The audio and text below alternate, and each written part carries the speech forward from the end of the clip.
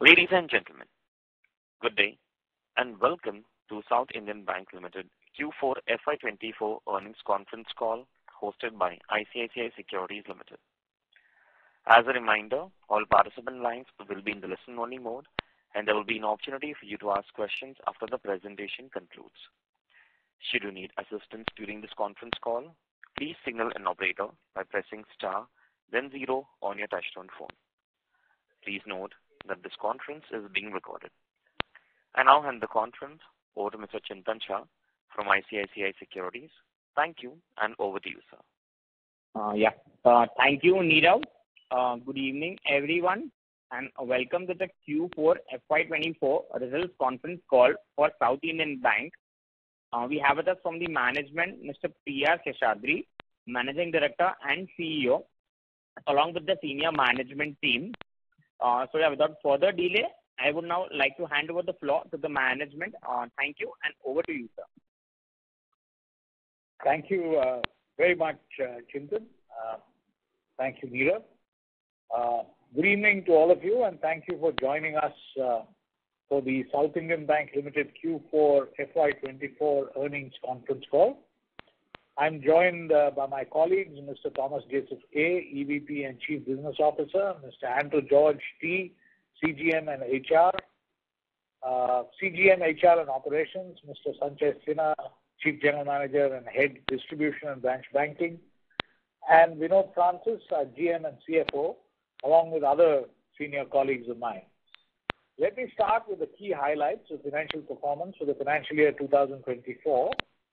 The bank declared its highest ever net profits for the year at 1,070 crores, which is a growth of 38% compared to the 775 crores in the previous year. This represents the highest net profit that we've ever registered, which is a matter of some pride for us. Net interest margin for the quarter came in at 3.38%. In Q4 2024 and for the full year stood at 3.31.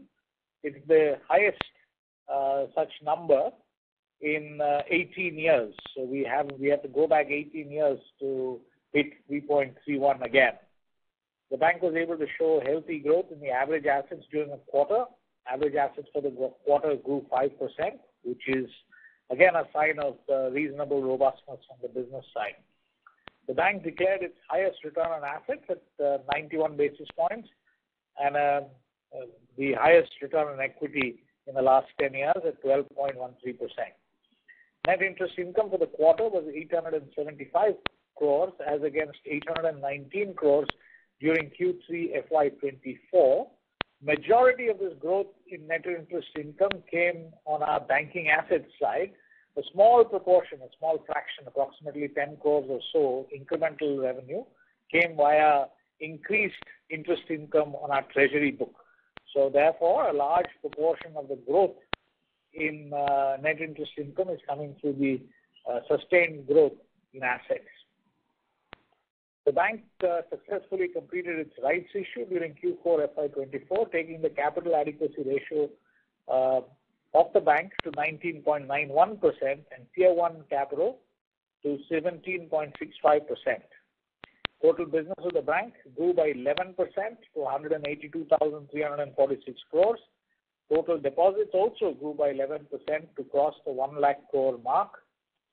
CASA balances increased 8% year on year to 32,693 crores.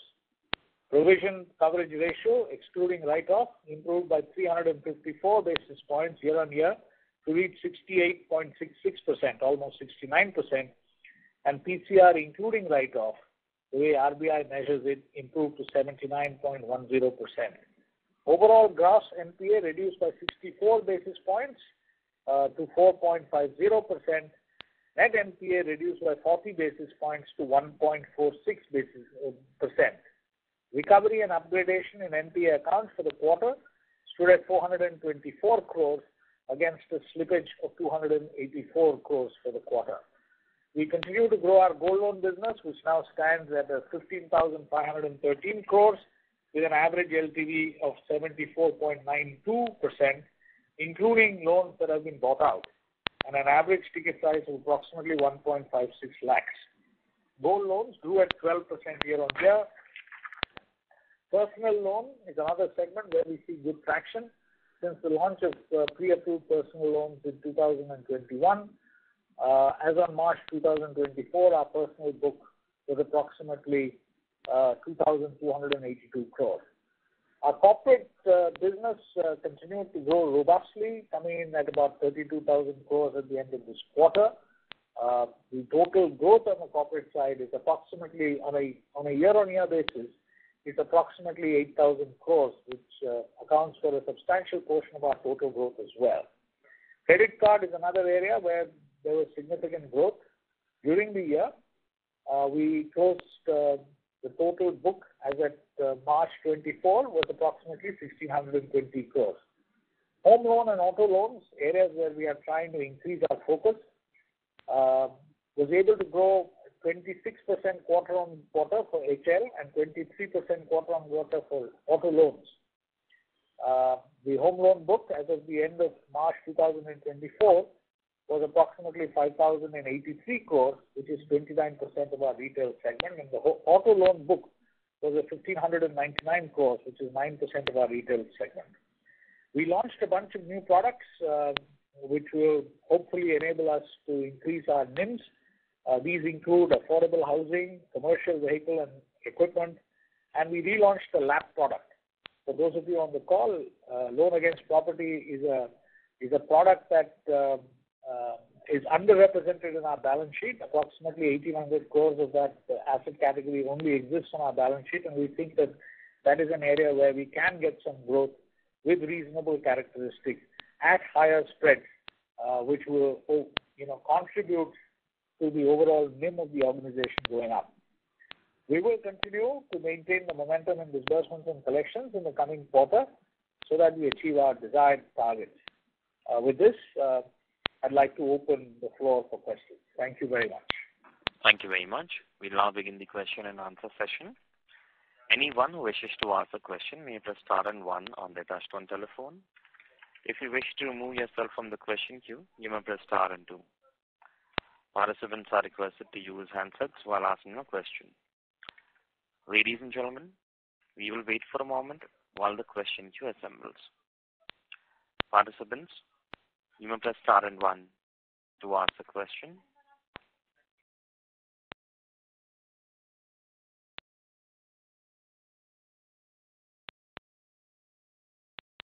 Ladies and gentlemen, you may press star and one to ask a question.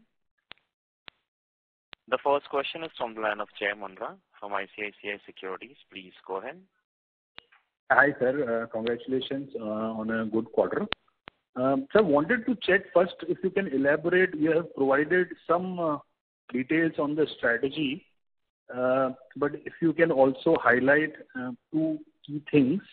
One is that you are saying that you are improving branch productivity, and you have launched sales value addition as a metric to, sort of track the branch productivity. If you can elaborate a little bit more on that, how do you intend to do that? Does this changes a lot of things, or this is going to be a gradual incremental thing? And how would it impact, let's say, the overall financials? That is question number one.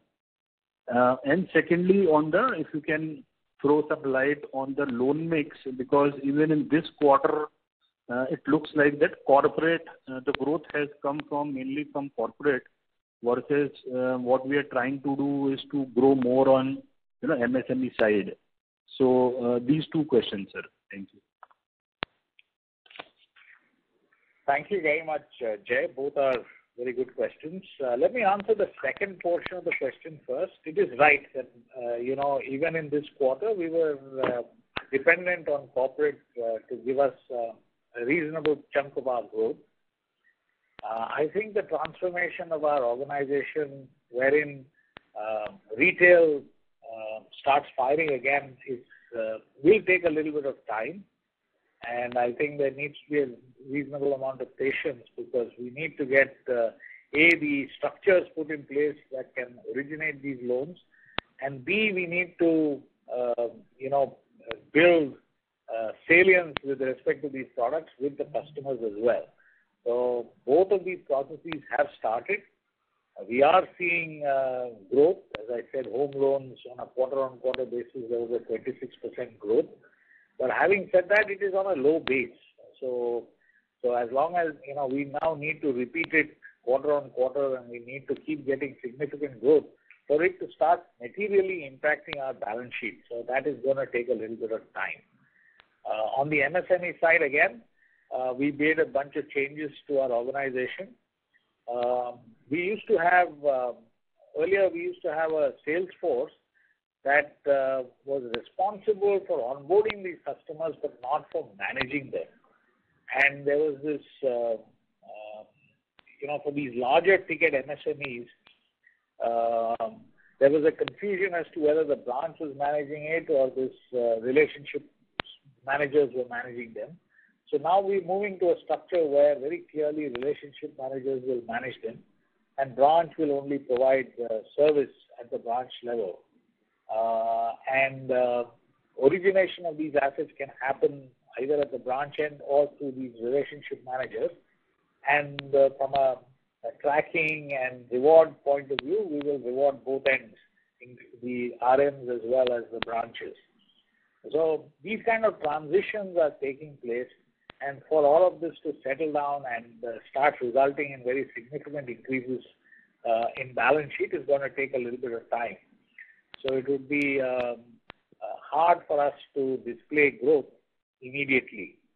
But having said that, we can see trend lines which are encouraging, and we think that as we go forward, it will start playing out the way we want it to play out.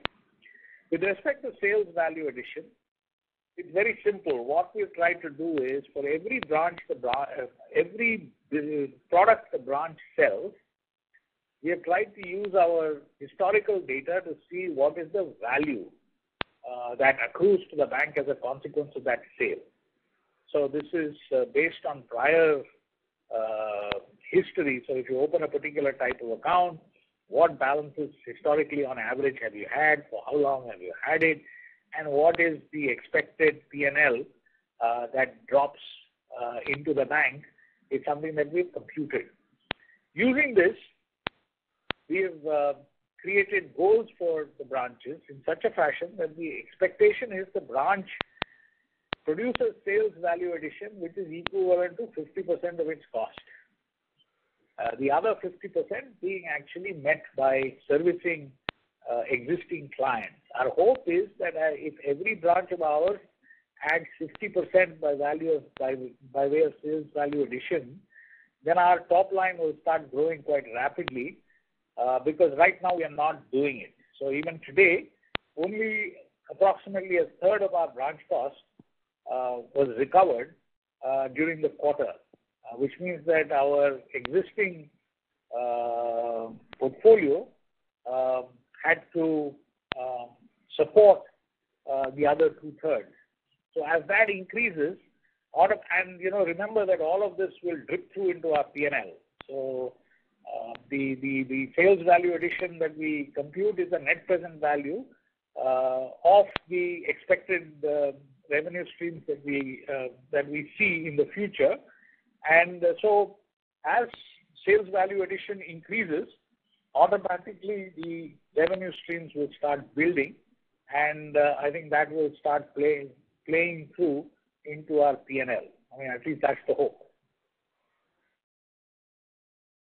Right. No, so if I get it correct, what you're saying is that the sales and the branch would endeavor to recover 50% of the branch cost through sales value addition, which is a normal sales value addition to the branch, and the rest will be covered by existing set of clients.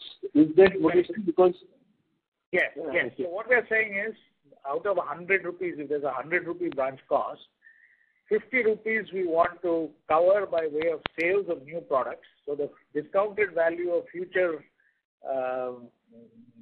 value that we see from these products sold is 50 rupees, and the other 50 is the cost of maintaining a portfolio. So, we have a relationship with millions of customers.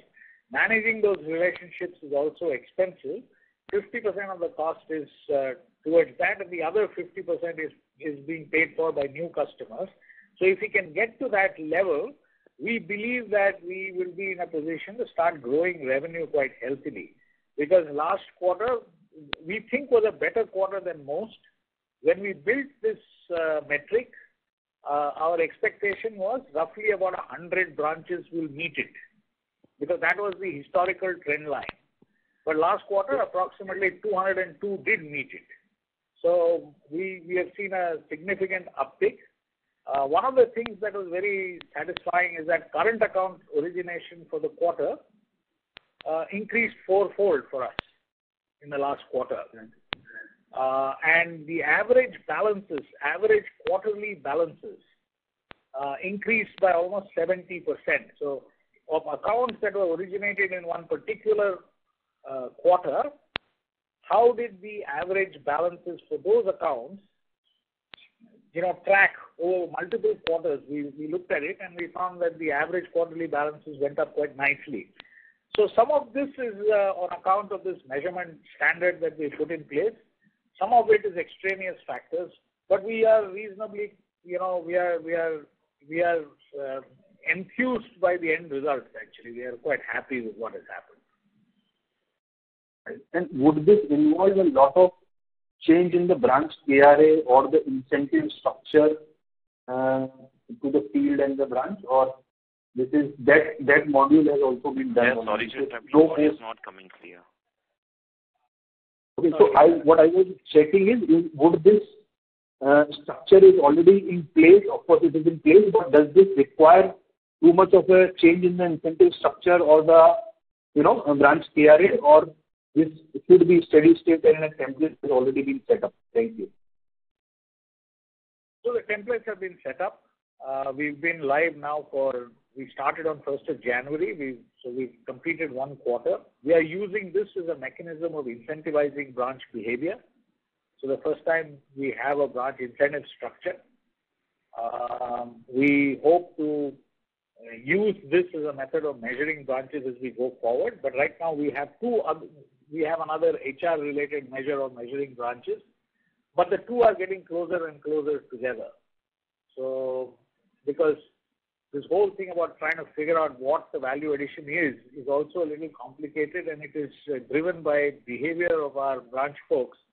And as we get more and more data, we get better and better at it.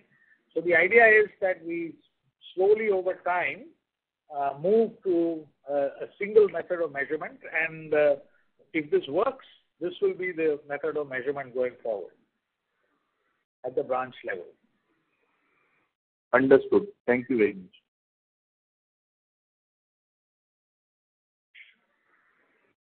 Thank you.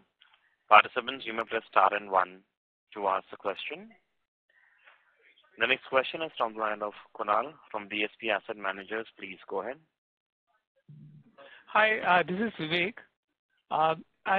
My question was on co-lending. Since you are focusing on picking up your retail part of the advances, would co-lending be a good way so that you can grow the retail part as well as get data, which is a very useful thing for you to embark on the next stage of growth? Yes, it would be a very good thing. So we are in discussions with multiple counterparties as well as entities that can enable us to connect with multiple participants. So this is something that we are actively exploring. It's taking a little longer than we thought, but it is something that we are working on. Excellent, sir. So this one last question. Is the growth in car book anyway linked to the fact that the big corporate book is also growing because they tend to be very transaction banking heavy? And that's my last question. Thank you. There was some amount of, out of the 2,000 odd crores that we did grow, a small portion, about 30 or 40% came from the corporate. but 60% of the growth, we grew at more than 20% on an end of period balance basis. So about 60% of that growth is retail on corporate type of growth, which is another thing that we are quite happy about actually. Excellent, sir. Thank you and wish you good luck. Thank you. Thank you. Participants, you may press star and 1 to ask a question. Next question is from the line of Tejas Shah from Unique Stock Broking Limited. Please go ahead. Yeah, I have a few questions. If you can throw some light on the latest CV tab that you've done with Ashok Leyland, I think for vehicle finances for dealers. That is one. Secondly, if you can throw some light on the right issue versus the QIP selection. And again, we are, let us say the bank is receiving around some 1,200 crore on rights, but again, we are paying dividend and we are again foregoing some 84 to 100 crores. And plus, if you can throw some light on the provision coverage ratio, when are we planning to hike it up to 87 to 90%? Okay. The rights issue versus QIP, the decision was on the basis of the fact that at the point in time we made this decision, we were trading significantly below book, and we thought that if we did a QIP, we will dilute holders who are currently holding our stock, and consequently we went in for the rights. Anyway, that decision has been made. The rights issue has happened. Our stock count has gone up on account of the 1:4 rights that we've done. The last year we paid dividends of 30%. This year we continued with it. Every 5% dividend increase or decrease impacts the total dividend payout by roughly 13 crores of rupees. So we have paid approximately 78 crores in total cumulative dividends during the year. Last year we paid roughly about 62 crores or thereabouts. There's an 18 crore increase, and which the board felt was appropriate given the support that we have got from our shareholders in the past. And it is not too large a number for us to quibble about. With respect to the tie-up that we have with Ashok Leyland, we have multiple relationships with Ashok Leyland, so we do substantial quantities of business with Ashok Leyland. An area that we are looking at is the financing of their dealers. So dealer floor finance is an area that we've been working on, and we've had the appropriate sign-ups done with Ashok Leyland on that front. Let me just ask Senthil, my colleague who manages this, to pipe in if I'm inadvertently saying something which is inappropriate. Senthil, over to you. You want to add more context to this? Yes, boss. I hope I'm audible and clear. Yes, you are. I started this CBC business about a year back, or maybe 4-5 months back, where we come with a product line and a suite for delivering to retail, commercial vehicle and construction equipment customers. So in that context, as a backward or a forward integration, we thought that we will try and engage with big manufacturers and have a tie-up with them and use the dealer route to try and, fund the dealer and then do the retail finance to take out loans. So that is a larger thought process and philosophy behind engaging with manufacturers. So Leyland happens to be one of them. There are also leading construction equipment manufacturers like JCB, whom we are signed off with, to help the retail business through the dealer financing route. I think if that gives clarity, then I think that's the strategy part. Yeah. What are we looking at in terms of the top line and bottom line, if you can throw some light? What are the expectations of the business coming out from this in terms of the growth? On the CBC side, I think the thought process is that if you're able to get to about 1,000 to 1,100 crores of business by the end of this year, then I think we will be happy. I think we'll just start it. The thought process is to build it to about 1,000 crores and then for a period of time build the book. Okay, fine. Thank you. Thank you. Participants, you may press star and one to ask a question. The next question is from the line of Ravindra, individual investor. Please go ahead. Hello, am I audible? Yes, you are now. Thank you, sir. Congrats for the good quarter. So my first question is the growth rate, right? So given the balance sheet size, like loan book of some 80,000 crores, so big banks, right, like HDFC Bank, even though the balance sheet size is 20 lakh crores or something more like that, so they are going at 20% and we are going at 12%. So why is it difficult? With quality, why can't we grow at 20% or so? Yes, sir. That is my first question. Now, historically, this bank has grown at rates lower than this, so we've taken it up to 12. You're right. I mean, our ambition is to grow at the market, because otherwise we become relative to the market, we become smaller and smaller over time. But, you need to grow with quality, and that implies that our systems, processes, technologies have to be appropriate for the products that we are offering. And that is a journey that we have engaged in.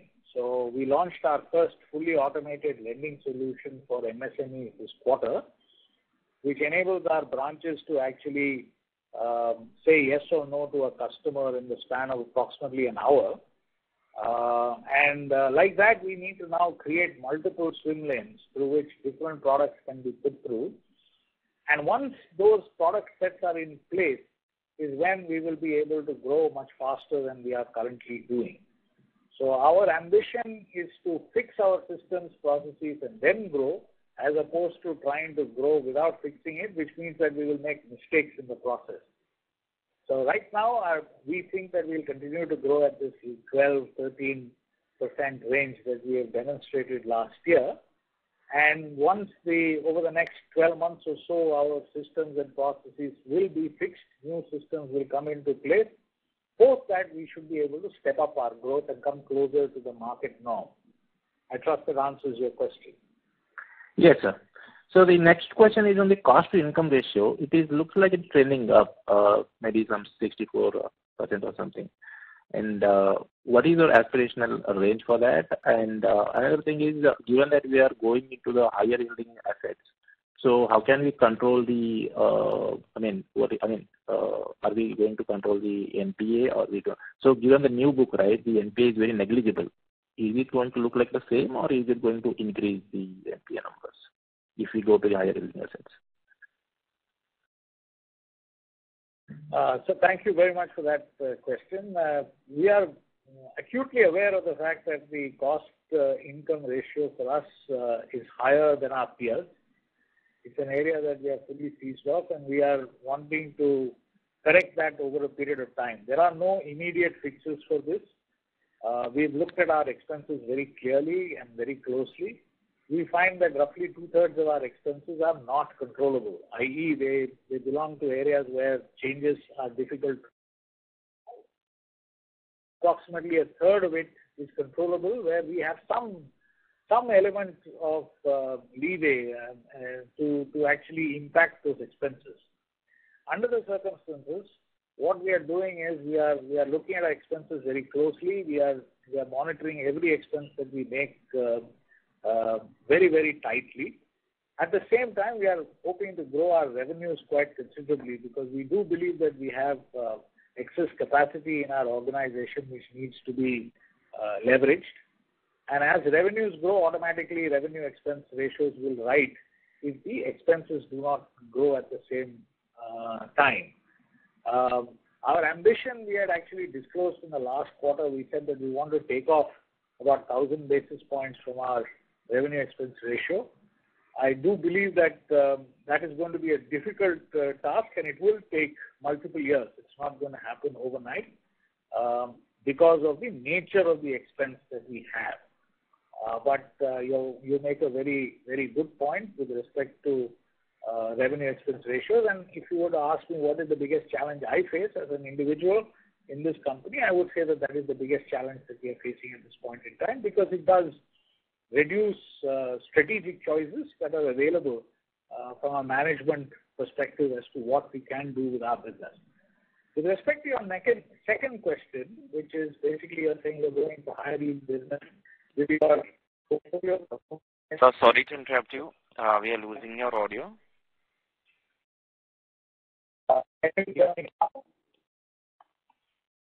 Ladies and gentlemen, please stay connected while we rejoin the management back to the call. Participants, please stay connected while we rejoin the management back to the call.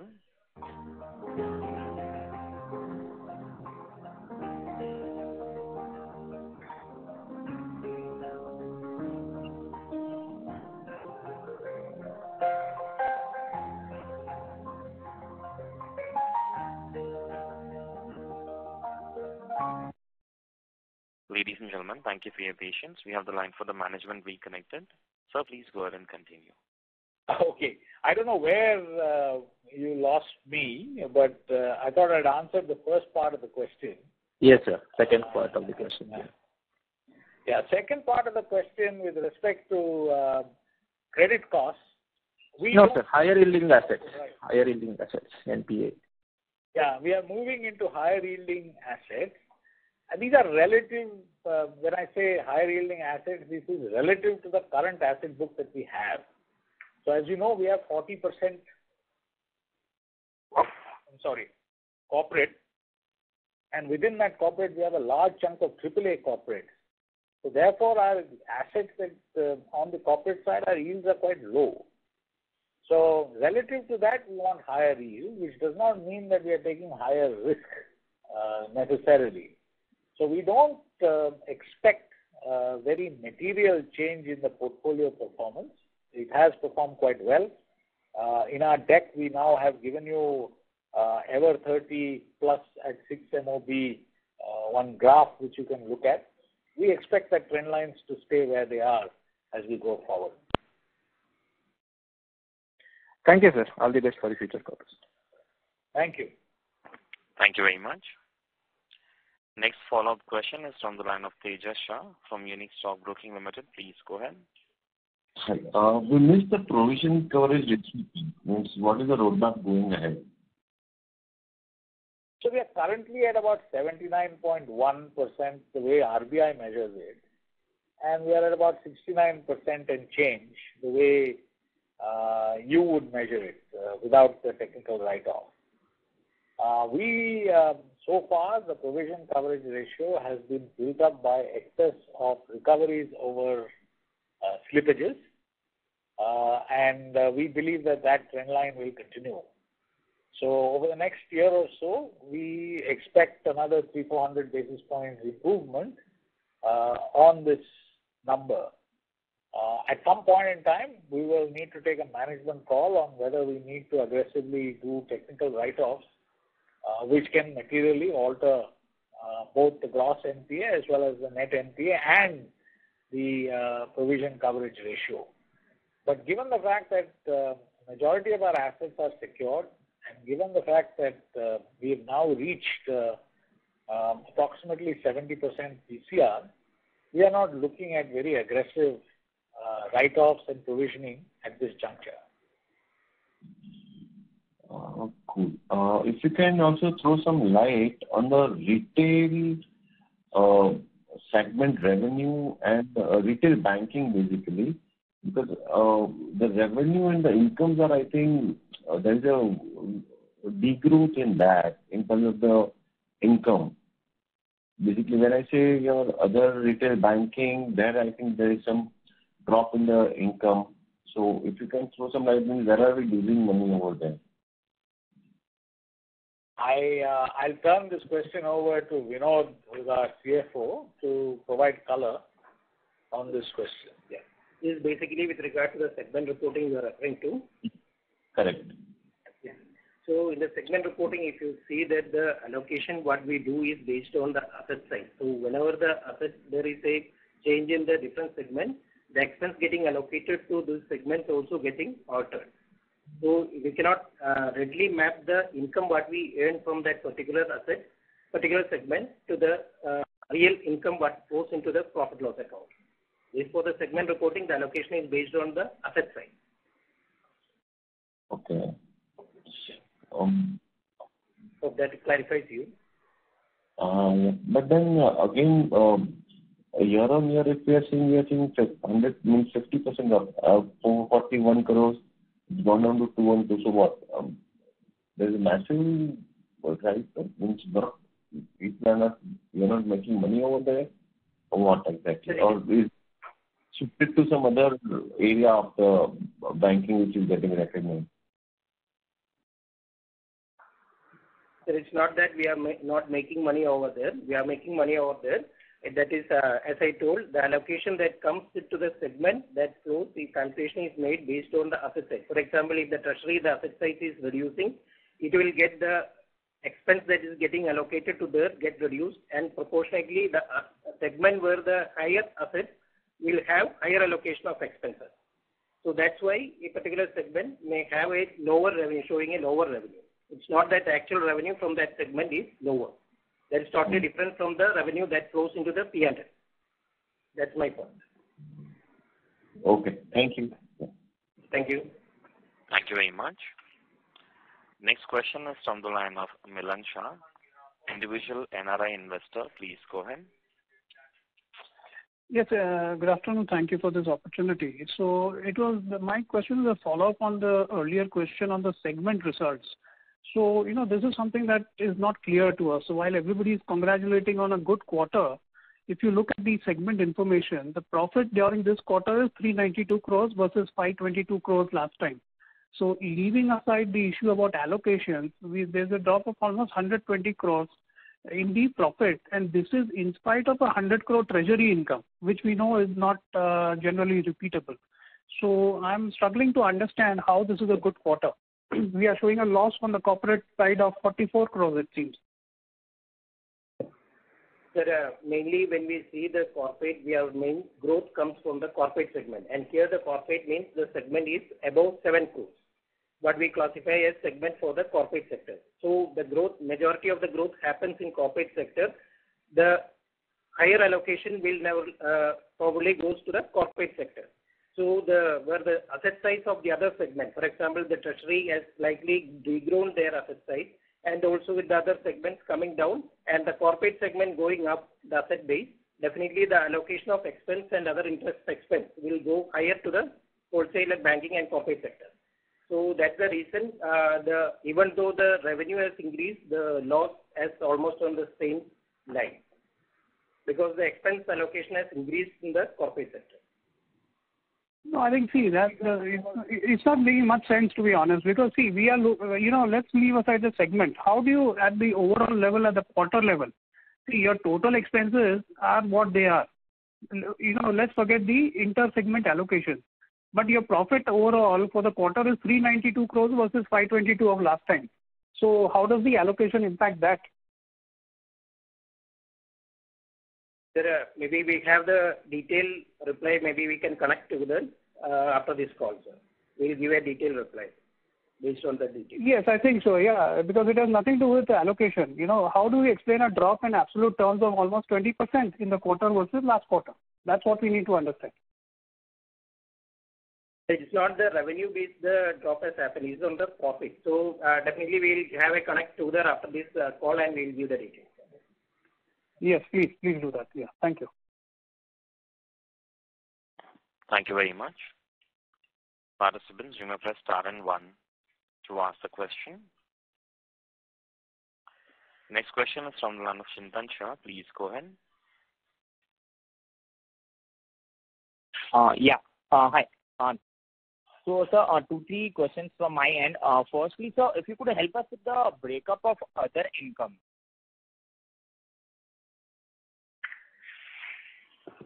Do you want to take that? Yeah. Other income breakup.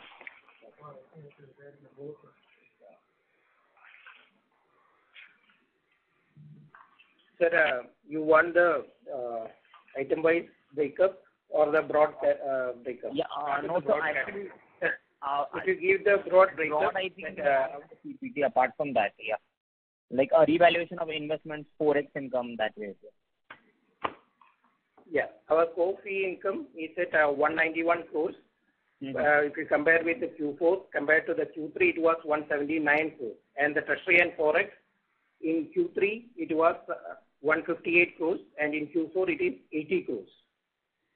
So the major dip happened in the treasury is mainly because in Q3 we had the benefit of lot of IPOs and other market favorable conditions, which helped to gain higher incomes in Q3. So in Q4 the income is slightly down on the treasury side, and in others also we have slight dip from 115 to 75 crores from Q3 to Q4. That dip mainly happened because of the lower recovery from the fully written off accounts, which we had higher in the Q3, and also the FLDG also, that is income booking from FLDG, which we don't have in Q4, but we had in Q3. So these two, three factors have contributed for the dip in the other income compared to Q3. So if you could quantify that amount of recovery from written off and in Q3 versus Q4? One second.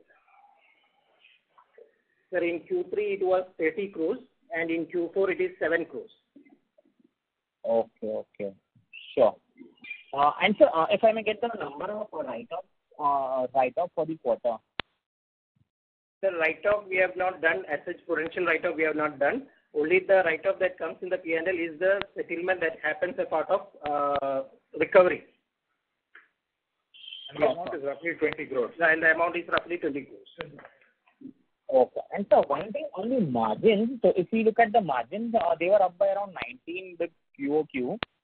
This is despite the yields being up only around 6 with QOQ. So largely the margin seems to be driven by the investment yield. So basically there is a kind of a divergence in the COF and COD in this quarter also. COF has gone up slower than the COD. So any specific reason for that? And similar on the yield side as well, the advance yield is lower, 6 bits, while the yield on assets is much higher. So similar reason on that side as well. So if you see our cost of deposit, that has slightly increased when compared with the QOQ basis, because we have a lot of repricing happened in Q3 and Q4. So the impact has come in Q4. So that has slightly squeezed on that margin side. But however, our yield on advance is on increasing trend, and that will continue. That we are expecting to continue. So basically, our net interest income grew from 819 crores to 875 crores. The increase, about 10 crores increase, comes from increased income on the treasury side. The treasury book shrank a little, approximately 2,000 crores end of period. So the average numbers I don't have with me, but it shrank but gave us a little bit higher income. The rest of the growth came because we had substantially higher average assets for the quarter than we did in the prior quarter. So our average assets had grown 5%. And as a consequence, the total net interest income that is flowing through had increased quite considerably. So if there are other technical details about the movement of these rates, etc., then I will request Vinod to touch base with you separately and walk you through the numbers.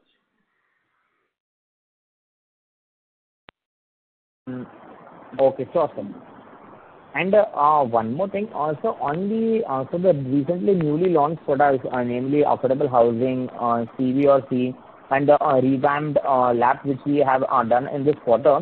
So some more nuances on the business in terms of yields, ticket size, and sourcing, whether we are doing it internally or via a DSA model.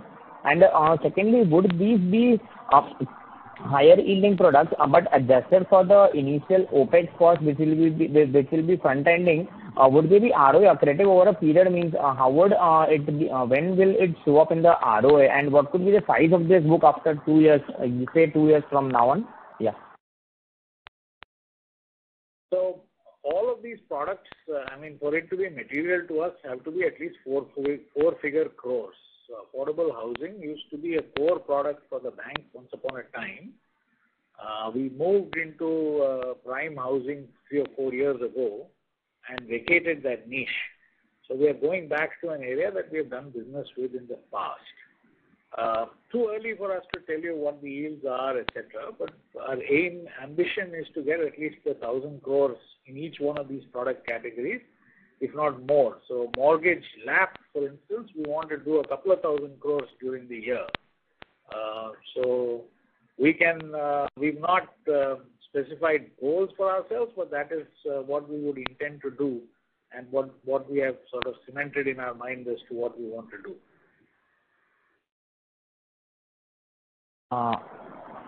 Okay, sir. Sure. So probably, but at least so in a year, only by the end of this year or probably by next year, first up, we could see some impact, then it's positive impact on the ROA. Would that be a fair assessment, or it will take some more time?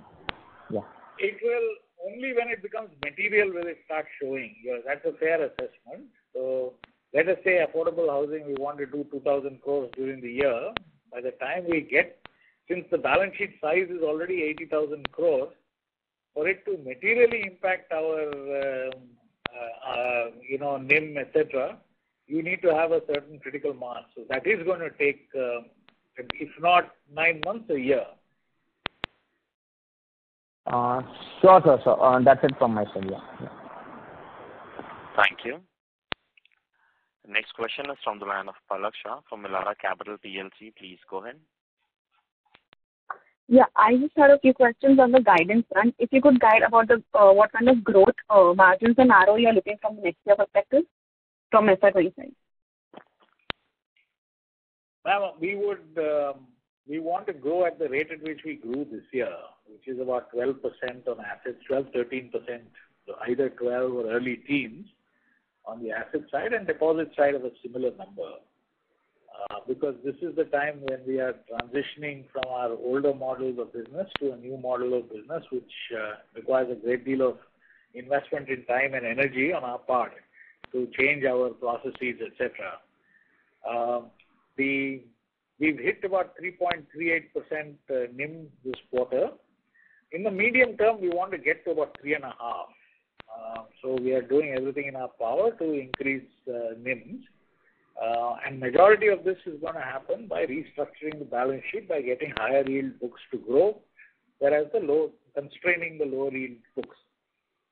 And the constraints on the lower yield book will start once our higher yield engines start operating. So as of this moment, our higher yield businesses are not kicking in volumes at the level we want. Therefore, we are not constraining the lower yield business, which is basically corporate. But 18 months out, we would like to see approximately 350 basis points NIM and increase that thereafter. Yeah. Okay, and ROA? ROA will stay where it is, ma'am. As you can see, we are at roughly about 100 basis points now. We don't see any immediate trigger for it to increase. ROA increase will come once some of our expense-related challenges are met with by increase in revenues. So currently the driver is such that we will stay at about 1 in the near future. And once our revenues start growing quite considerably, that's when ROA numbers will start increasing. But in the near term, it will remain where it is. Okay, that's it from my side. Thank you. Thank you very much. Next question is from the line of Chinmay from Prescient Capital. Please go ahead. Hi, sir. Just a bookkeeping question from my side. Could you share the average LTV on the gold loan portfolio for the entire year, FY2024? It's 74 and touch, Got it, sir. And what would you say would be the steady state number that you'd be looking at? Because I think a couple of quarters back it was somewhere around 83%, if I remember correctly. So including buyout, it's at 74.92%, so about 75%. And excluding buyout, which is basically our own portfolio, is at 70.73%. So the long-term trends are that it will continue to drop, is my view, because majority of our growth is coming from our own sources. Understood, sir. And what is the average yield on this portfolio for the year? Can I get Vinod to answer that separately to you? I mean, I don't have the data with me at this juncture. Sure, sir. Sure. Thank you, sir. Yeah. Thank you. Next question is from the line of Prabal from Ambit Capital. Please go ahead. Yeah, thank you. Am I audible? Yes. My first question is on the yield. We have seen Prabal, an sorry to increase. interrupt you. We are actually losing your audio. Can you speak to the handset, please? Is this better now? Slightly. Much better. Okay. Sir, so my question was on yield. We have seen a sequential increase in the loan yields, while we are also simultaneously increasing our share of corporate book. So what explains this dichotomy?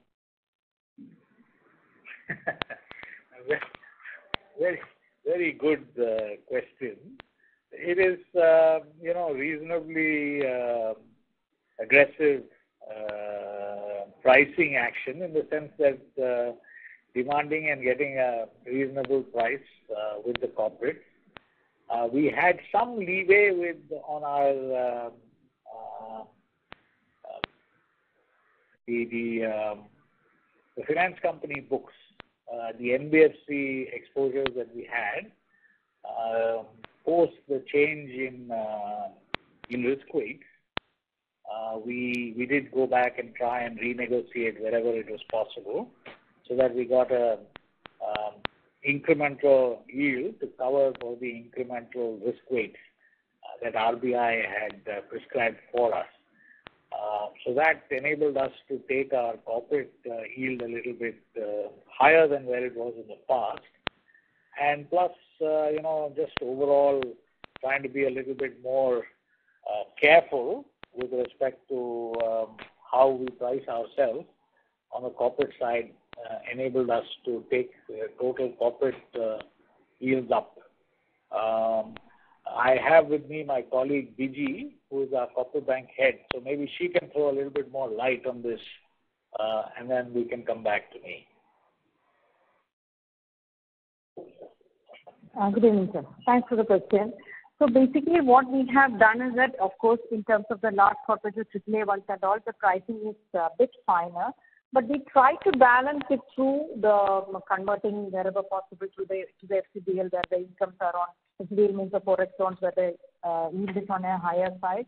Then making a mix of the supply chain finance. Earlier, one gentleman was asking about the tie-up with ALL. So similar tie-ups with many OEMs we have done. So those dealer finance cases which are coming in, then a mix of other vendor finance cases which are coming in. So through all these activities, we try to balance the whole portfolio. In certain cases, it will be finer price where the corporate is a higher rated one. But in the other cases, it is able to manage the whole portfolio in a manner that the whole yield is improving. Hope I have answered the question. Yes, ma'am. So my second question again on the corporate side. So we are seeing also the share of rest of India increasing in the corporate side. So I understand that you have a reasonably better brand in the southern and the Kerala markets. But what is our right to win in the rest of the India in the corporate side, and how are you negotiating your pricing with the customers outside of these regions? See, in what I understand is whether the percentage of Kerala is lower. Can you please come again on that area? So basically, he's asking why should people bank with us and why should we win in this? Yes. I think the answer is very clear. Okay. That we have high quality RMs, and we are very tenacious and dogged, and we've been chasing this business for a long time.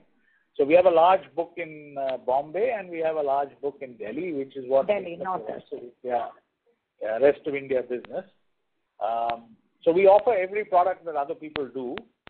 Only thing we do is we offer it with perhaps a little bit more personalized care than many other banks can manage, and consequently, our corporate customers think that it is appropriate for them to deal with us.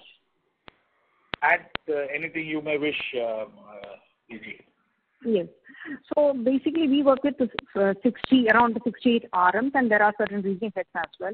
So from the central level, we take a pre-washed data of all the major corporates whom we want to approach. It's a kind of a wish list where we will check the basic data, and then we will approach them with a tailored product wherever we can support them in terms of the term loans or in terms of the supply chain part, which I was explaining earlier, or in terms of short term as well, because wherever there is any opportunity through the short term, we enter through that, and then we move into the normal working capital level. So this people will be approaching the corporate with a curated product which will be somewhat matching their requirements in that present level. So the homework which is being done in that area actually is helping us to crack the deals. Got it. And this is entirely sole, or there is some element of multiple banking arrangements as well? There are both. So even if it is sole banking or multiple banking or consortium, wherever it is, we keep on going ahead with our own analysis, our own risk appetite and everything. We don't depend upon the analysis done by some other bank. It's based on our risk appetite and our risk capabilities alone. Got it. Great. And sir, my last question is on the retail side. Currently the book is not growing, but as we plan to scale this book, the focus geographies will be our southern Kerala geographies, or we also intend to push into the other markets? So should I take it? Yeah, go ahead. Yes. We are strong in the certain areas and Kerala as well, but the major cities and the major metros and all, actually our base is low, where we have a lot of opportunities to grow. So in terms of the secured retail, if you consider the housing loans and the vehicle loans, with the tie-up that is happening with the OEMs and the dealer side, actually is helping us to scale up in terms of the auto part. And coming to the housing segment, with all the tie-up which we are doing with the builders, wherever we have corporate relationships already tied up and everything, that is also helping us to penetrate to the builders. So these areas is helping us to keep us moving in all the major metros and the cities. And at the same time, the branches in the certain area is also focusing on. So it's the two channel, you can say. Through the DSA, DSG builders and dealers and everything, the whole growth is happening. At the same time, the branches are also working with their own clients and all the new additions that is happening. Got it. And by when should we expect the retail book to start picking up? Of course, it has already started growing, and auto has grown with more than 30% in last year, and housing is also moving up. And we have, as Shashri sir was explaining, the growth has started happening in that area. The logins are improving, and our presence is also improving in all the major cities. Got it. And the entire process of turnaround time and everything, that is in place. So the only push is required now. Yes, and in slight changes are required in the process part as well, which we are working upon. Straight-through processes wherever possible, we are trying to make it also happen. Got it. Thank you, and all the best. Thank you. Thank you. Next question is from the line of Jay Mundra. Please go ahead. Two questions. One is, we had in the last month, we had said that we have to sort of stop credit card because of, observation on co-brand partner. Sorry, we are losing your audio. Can you speak to the handset, please? Yeah, hi sir. I wanted to check an update on, credit card tie-up that we had, because after RBI observation, for whatever reasons, we had to discontinue that. So, if you could highlight, what was the issue and how far are we in the current setup what is the progress on that front? Thank you, and I'll ask the second question later. So, Jay, with respect to the credit card, as of this moment, we are not issuing any incremental cards. We are continuing to manage the cards that we had at the time when the RBI request for us to stop issuing new cards came into force. The balance sheet continues to be buoyant, and therefore, from a revenue perspective, we don't see any immediate risk. With respect to the points that RBI wanted addressed, given that, RBI's letter is not in the public domain, I am constrained to not, give you all the details. Safe to say that RBI wanted us to make a few changes, which we are working on. Currently, it is work in progress. We think that we know what needs to be done. Once we are also in dialogue with the Reserve Bank of India to understand whether our interpretation of their requirements is appropriate or not. And once, we get concurrence from them that this is what they intend for us to do, we will ensure the implementation happens in quick order. And our current wish list, and I'm not saying that it will happen in that form, but our current wish list is that we should be in a position to have, crossed all the T's and dotted all the I's and restart next quarter subject to RBI approval. So that is the timeline that we're working on. Right. Obviously, this is subject to RBI approval. Yeah. Correct. So is it safe to say that, all our credit card issuance are with the partner, right? We don't originate too much on our own. No, we have zero card issuances on our own. It's all done through this single co-brand partner. So as of this moment, there are no incremental credit cards being originated. Sure. So my question is a bit of a follow-up on someone had earlier asked on the ROA tree, right? So this year as a whole, this was a good year in the sense that there was a good treasury income which may or may not sustain. Asset quality has been good, probably it will sustain. But if from here, you said that the endeavor would be to increase margins by a few basis points. But what could be the other lever? Because it looks like treasury, may not see a similar gains, and OPEX has that OPEX because of wage bipartite, etc., has that been is that already over? As a OPEX as a percentage of assets, should that decline or should that improve? And or how should one look at the ROA? So margins are more or less stable to rising, but because there is a treasury drag, how should one look at, let's say, fee income and OPEX line item? Thank you. Good question, Jay. I wish I could answer that. I would need a crystal ball, which I don't have. But let us start with the basics. Our biggest challenge is, as you rightly mentioned, is on the expense side. So we will do our utmost to ensure that the expense numbers remain where they are and not deteriorate any further. And we will eke out a few extra, basis points on the spread side so that our revenues increase. So from the expense side, we're going to manage it very tightly. We don't think that we should have a very substantial increase. There will be some ongoing increase on account of inflation-related adjustments, but not of the same order of magnitude that we have seen in the past. We will do our damnedest to change our product mix in such a fashion that we get some uptick on the spread side. And then finally, the wild card is going to be what happens. Actually, there are two wild cards: what happens on our recovery side and what happens on the treasury side.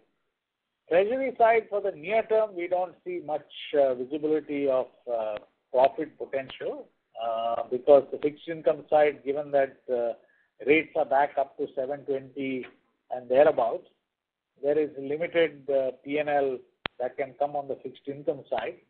There is still some money to be made on the FX and equity side, which we are continuing to milk, but not of the same order of magnitude that we saw in Q3 of 24.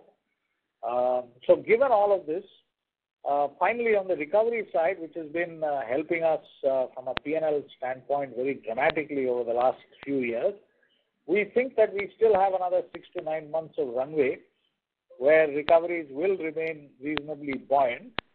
And consequently, we have that time horizon to actually change the asset mix.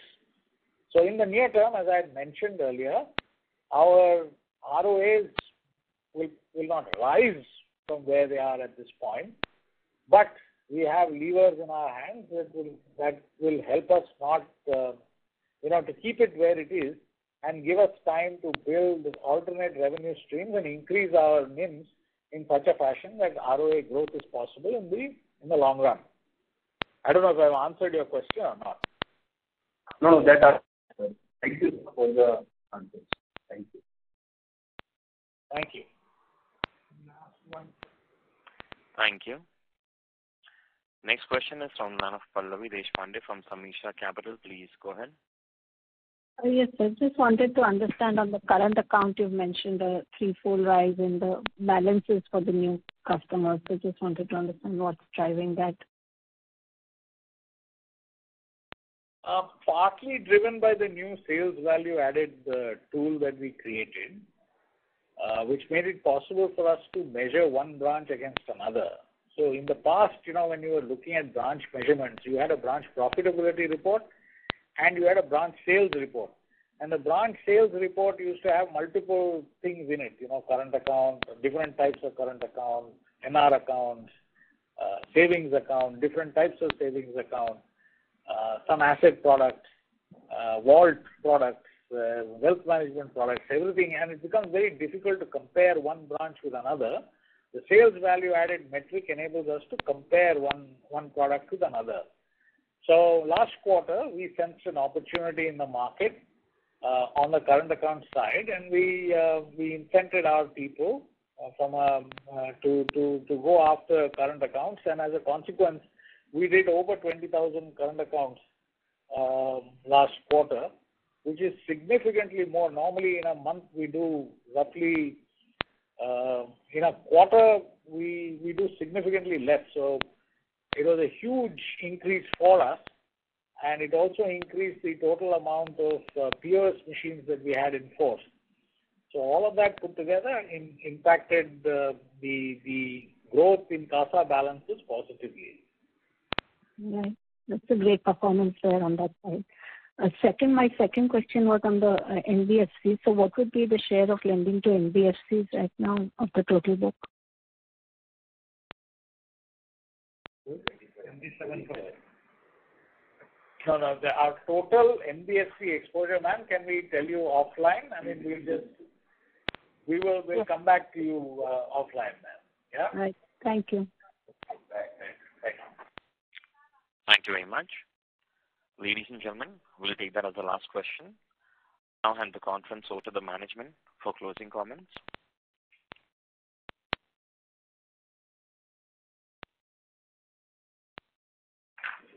So I wanted to thank all of you for being here. I think we've had a decent quarter. I mean, we've started making progress on growing our net interest margin. We've started the process of transitioning from an institution that was dependent largely on one line of business to having multiple lines of business that contribute to it. Our journey of simplifying our processes and our journey of building world-class technology that supports our sales engine has begun. Our first fully automated product has gone live, and we are hoping that it will perform well. We have an agenda of installing 6 or 7 similar products before the year is out, which in turn will change the way we do business and the way we interact with our customers. So I think we are feeling reasonably good about the quarter that has just ended.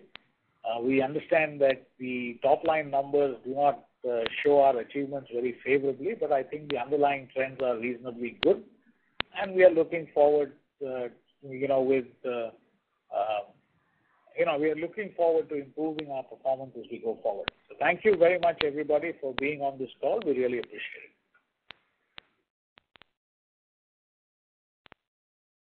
Thank you very much.